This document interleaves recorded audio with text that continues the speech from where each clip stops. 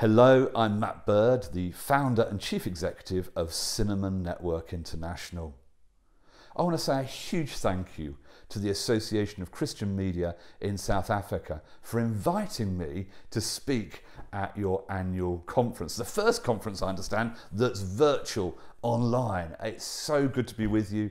I visited South Africa for the first time just 3 years ago, and I've fallen in love with your country. I've probably been over a dozen times to South Africa since, and so it's a real privilege to be a guest speaker at your conference this year. I pray that you are having a fantastic time and that this conference has a huge benefit and blessing for you. I've been asked to speak about the cinnamon story, and I must say, as I begin telling the cinnamon story, it actually comes out of my story. So as long as you're happy, I'd love to begin by telling my story, which leads in to the cinnamon story. About 30 years ago, I met a bunch of young people who loved Jesus. They were the weirdest, oddest bunch of people I'd ever met, frankly. But there was something very real and tangible about their faith.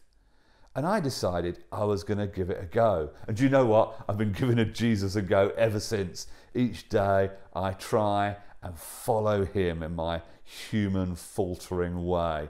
I'm definitely an imperfect Christian, but my desire is to follow his life, follow his teachings, and follow his love.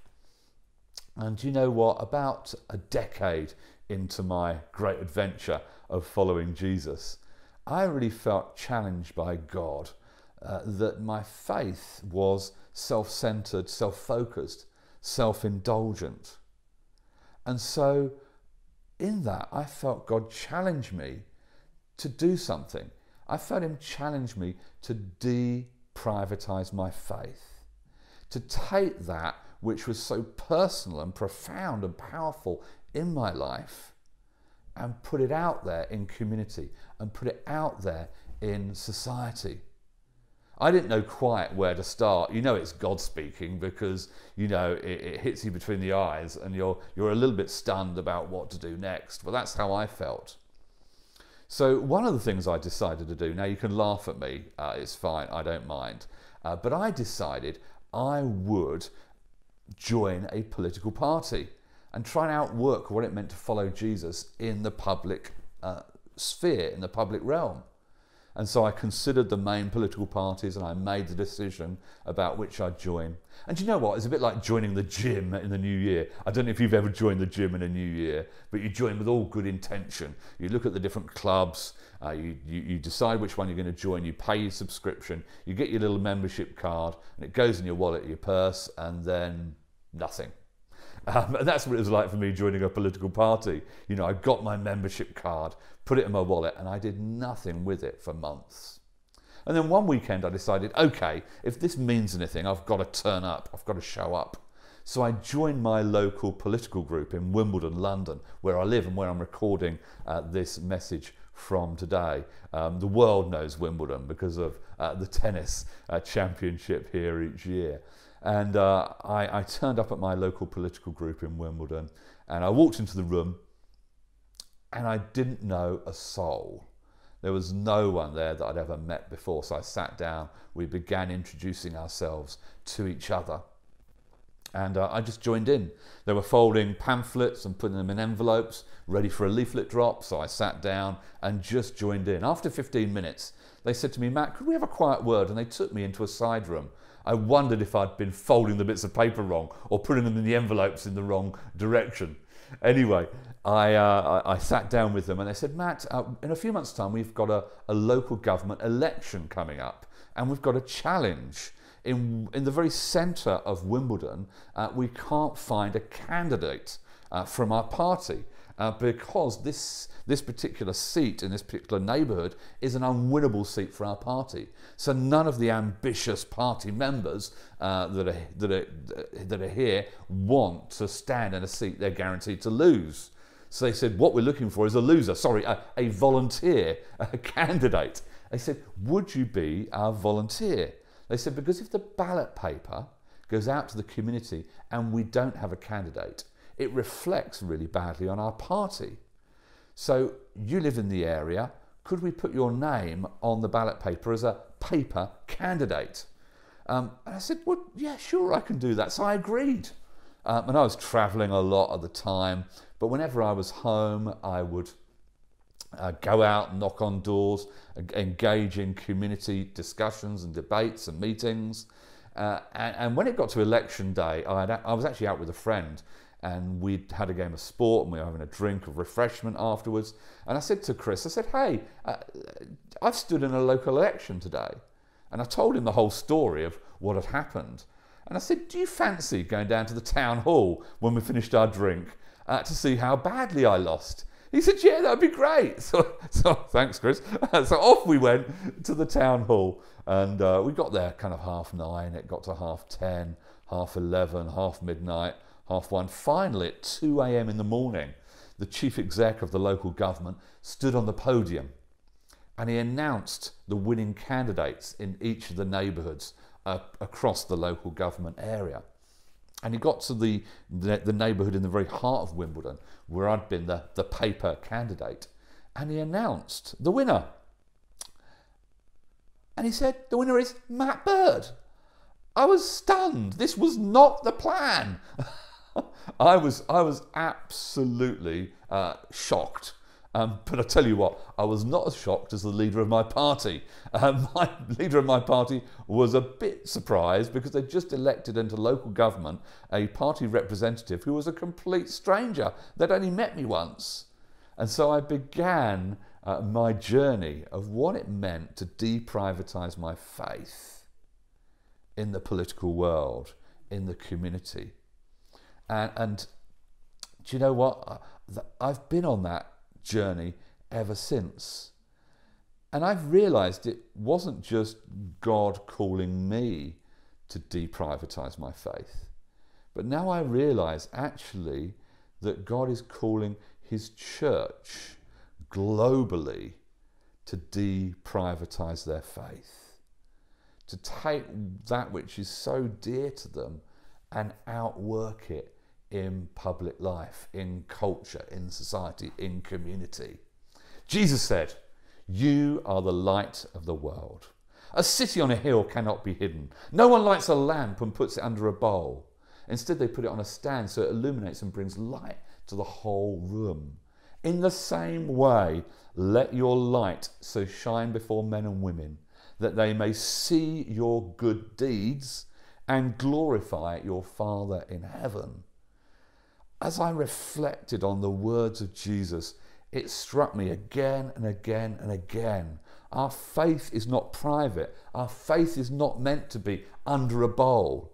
Our faith is like a city on a hill that you can't miss seeing. Our faith is like a light on a stand that illuminates and brings light to the whole room.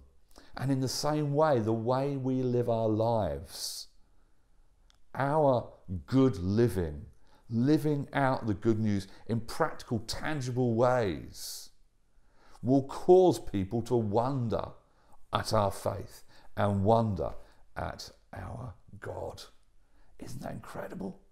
What an incredible calling that Jesus gives us as his church around the world. It's really quite mind-blowing. And as I've thought further about this, I've realised that a privatised faith that praises God, that prays to God, that preaches, it may sound like Christianity. It may look like Christianity. It may smell like Christianity, whatever Christianity smells like. But it's not Christianity if that's where it ends. And the Bible says that faith without action is dead. You can do all the praying and praising and preaching you like, and I love all that. But actually, if our faith doesn't also demonstrate itself in practical action, the Bible tells us our faith is dead. And this explains why that in different countries around the world, the majority of people can believe in Christ and go to church on a Sunday, but it has minimal impact on culture, minimal impact on society. Because why? It's a privatized faith. Paul, the Apostle Paul, said to Timothy, in the last days, there will be a form of religion that denies the true power of God. This is it. A privatized faith. A faith that's only concerned with me and Jesus and going to heaven. It's a privatized faith. But God is calling each of us and calling his church to de-privatize our faith. To see how our faith is outworked in the world around us, to engage with and transform communities. Now, this reminds me of one of the many amazing stories of Jesus in the New Testament. And I'd like to read, if I may, from Luke chapter 17, 11 to 19. Now, you can just sit back and listen to me read, or you can look it up now or later. But I'd love just to read the story of the impact that Jesus had on this whole community. Now, on his way to Jerusalem, Jesus travelled along the border between Samaria and Galilee. As he was going into the village, 10 men who had leprosy met him.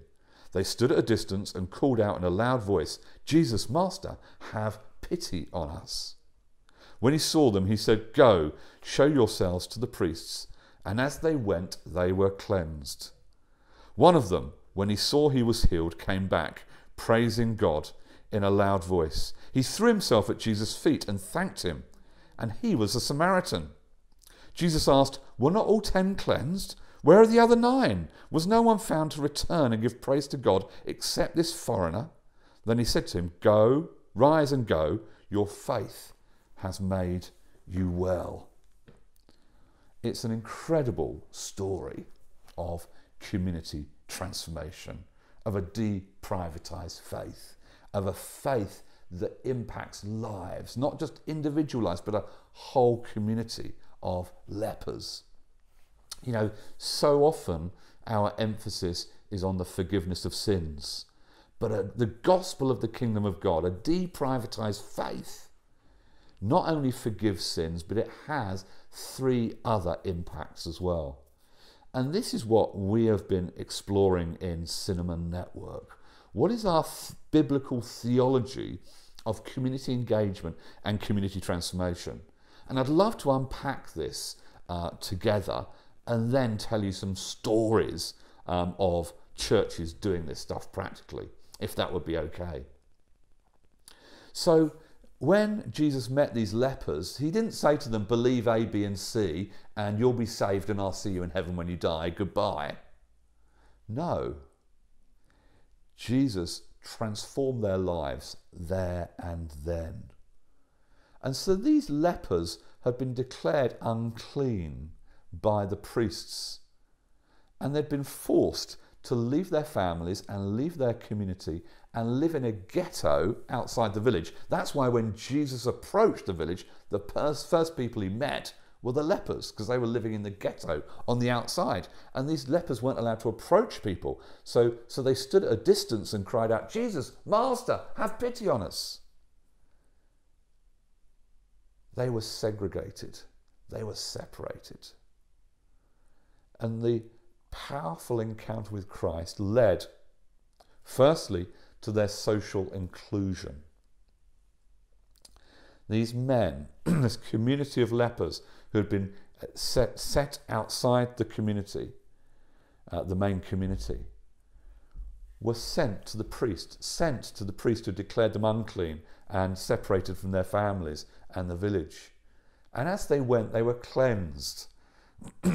And in that moment, they could be re-included with their families, reconciled with their families and their community. And only one leper came back to thank Jesus. I think I know why. My hunch is this. I go on trips, and sometimes there are a few days, sometimes there are a couple of weeks, and I long to get home and see my family. I love it. I open the door and my little son comes running down the hallway and launches himself into the air and grabs me.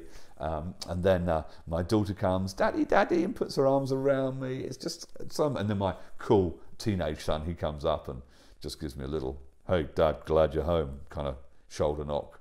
And then my wife comes running down the hallway and, just like my youngest son, launches herself into the air, throws her arms around me. Well, in my dreams. But she's pleased to see me, and we hug. And that night, sitting at home, having dinner together, sat on the sofa, is just the most precious of things. And I've only been away a few days, maybe a couple of weeks. But these lepers, they'd probably been separated from their families for months, maybe even years. So in that moment where the priest declared them clean, I think I know where the other 9 lepers went. They ran home. They opened the door, and their families shrieked and screamed with delight to see the husband, the father, home once again.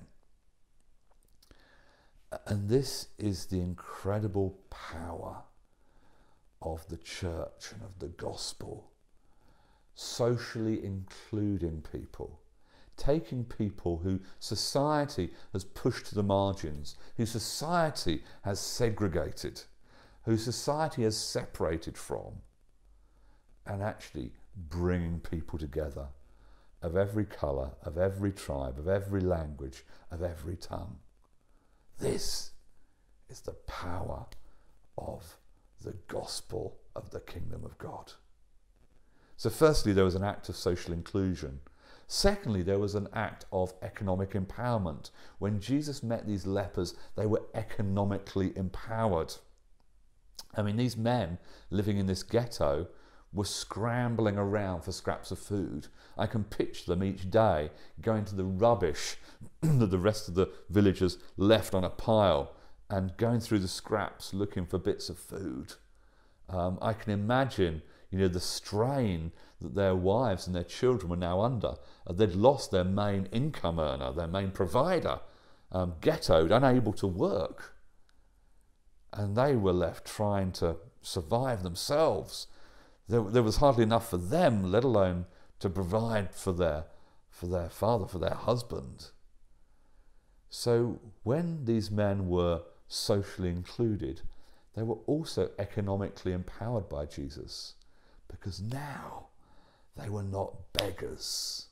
Now they could work. Now they could go to market. They could grow produce and trade. They could make goods and trade in the marketplace. They could earn a living. They could earn enough to provide for themselves and to be generous to others.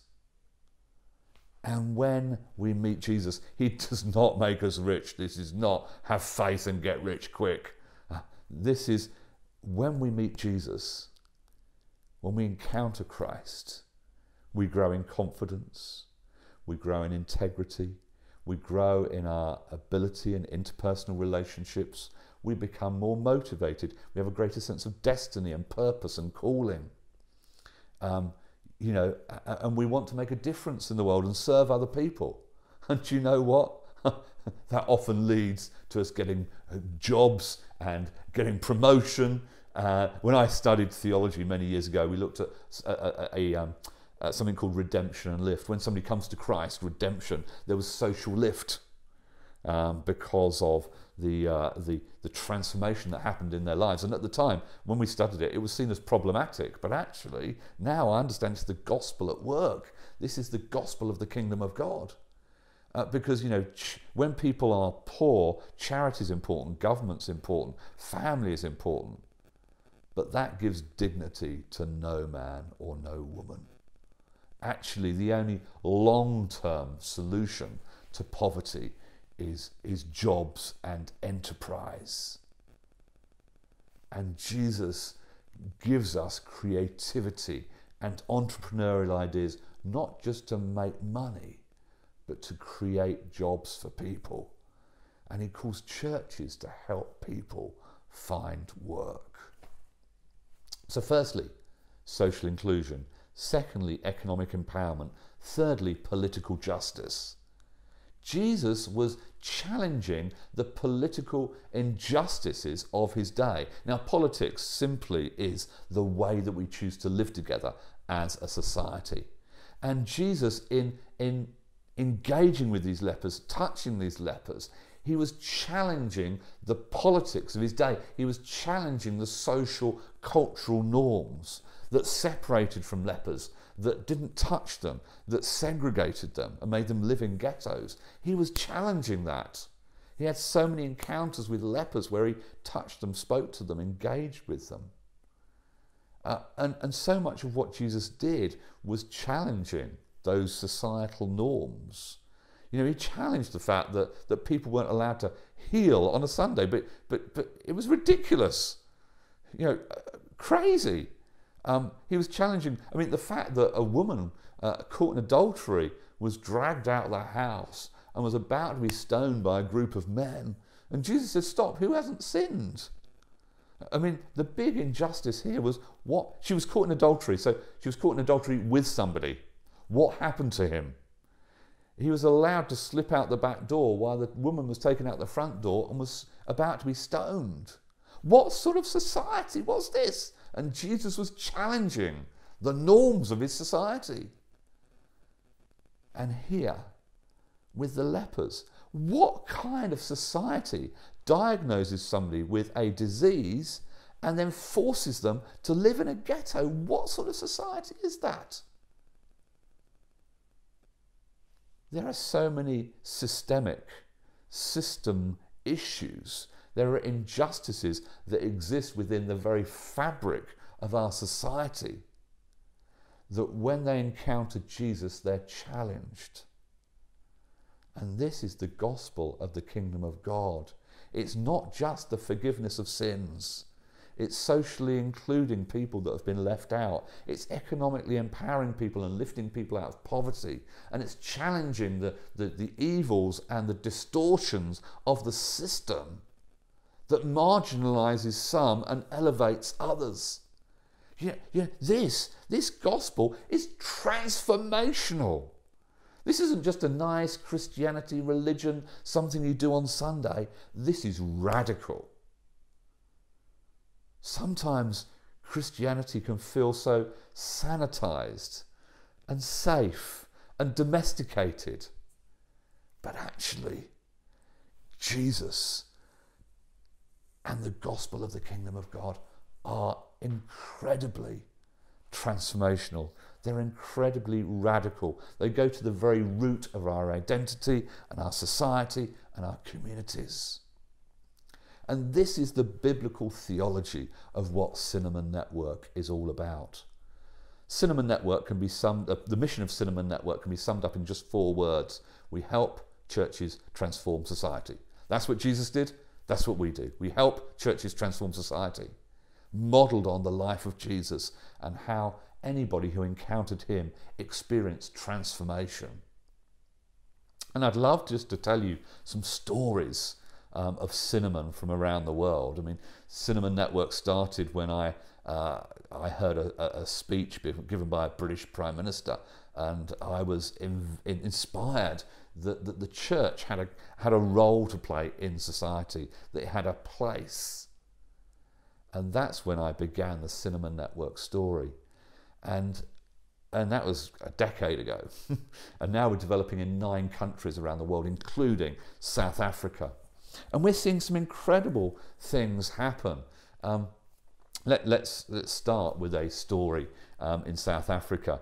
There's a church that we work with in Soweto, and they have 50-odd congregations that meet, many of them in township schools, and they meet on Sunday and they praise God, they preach, they pray.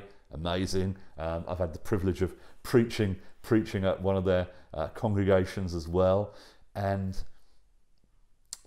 But what was the impact, they began to ask, on the township school they were meeting in?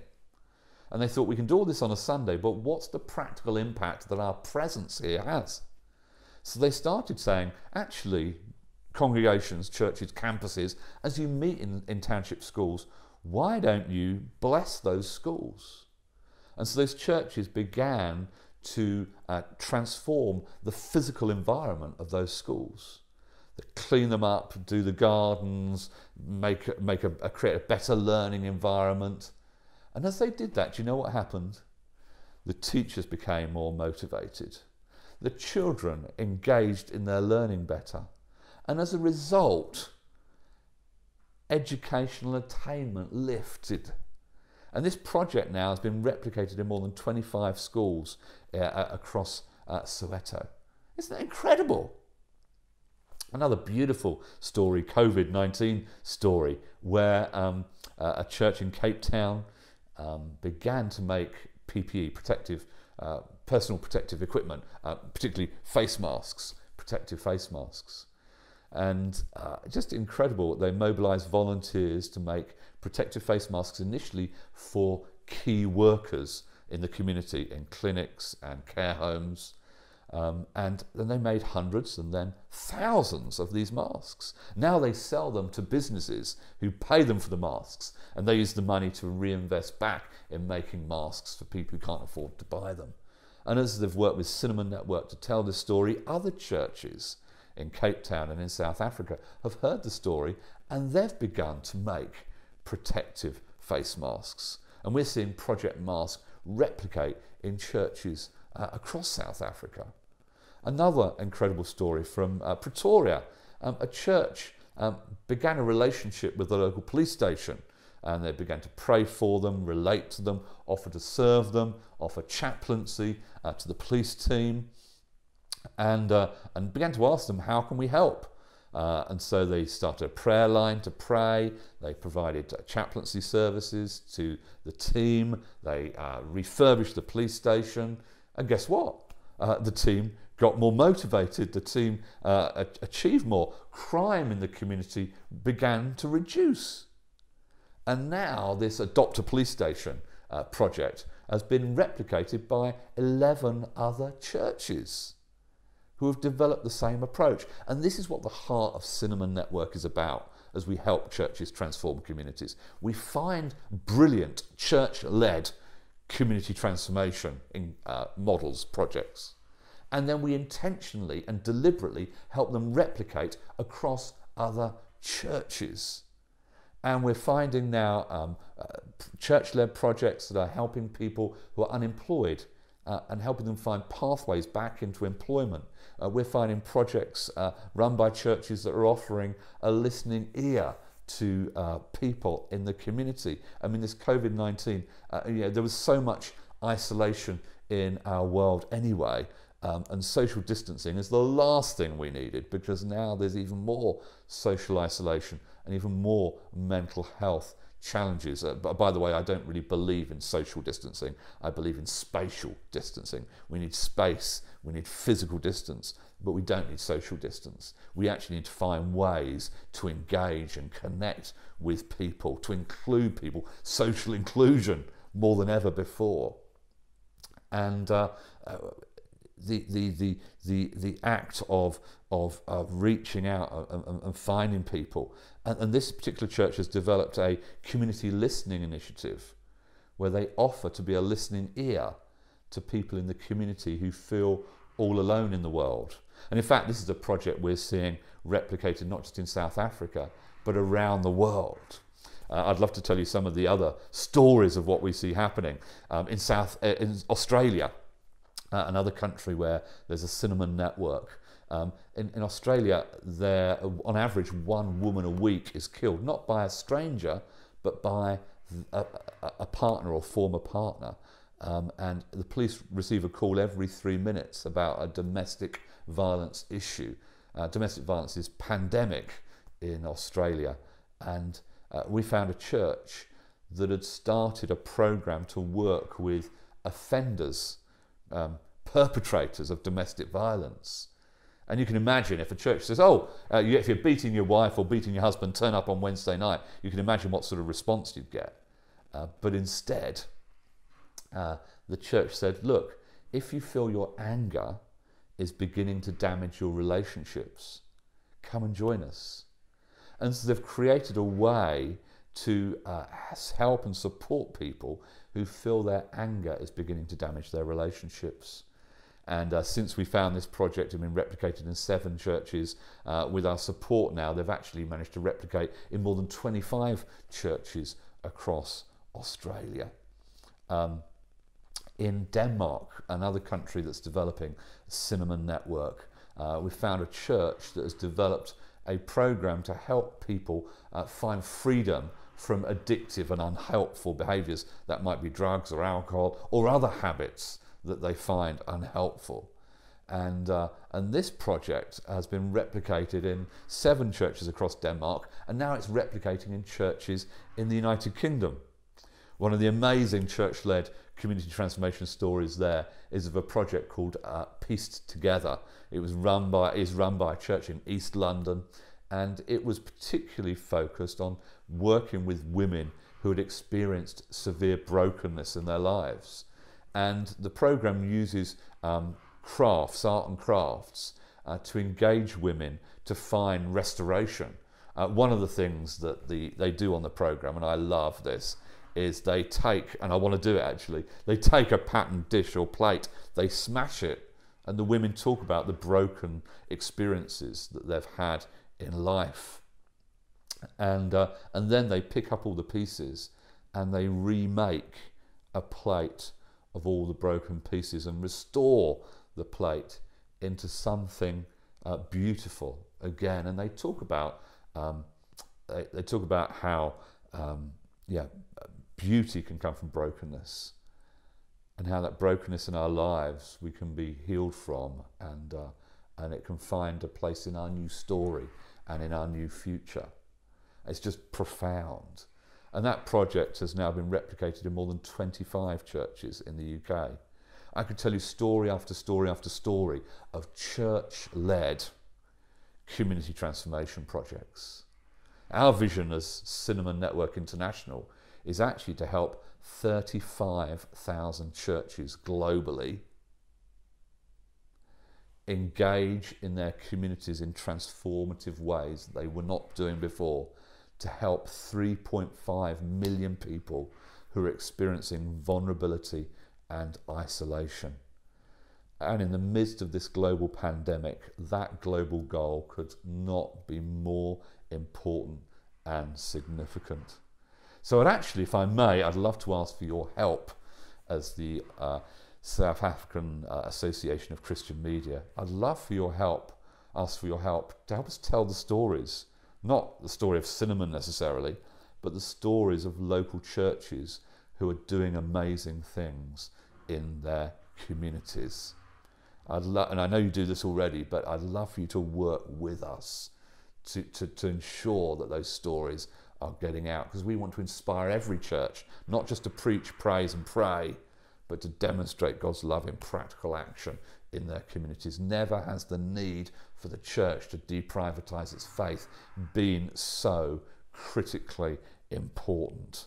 And around the world, we are partnering with media organizations and broadcasters to tell the stories of ordinary, average, normal local churches who are doing something remarkable to socially include people, to economically empower people, and to require political justice in their society.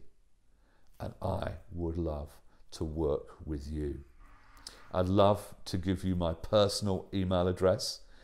It's Matt, M-A-T-T, Bird, B-I-R-D, at cinnamon, as in the spice, network.com. Matt Bird at cinnamonnetwork.com. I'd love to invite you to be in contact if you think you can help in any way. If your church is doing something remarkable in the community, I'd love to hear about it, and I'd love to work together to tell the story that Jesus transforms lives, that churches transform lives. And the church is rising to the challenge and the needs of our world today. This is my story. This is the story of Cinnamon Network International. And I would love for you to be a part of this with us too. Thank you so much for listening. I look forward to joining you in conversation right now.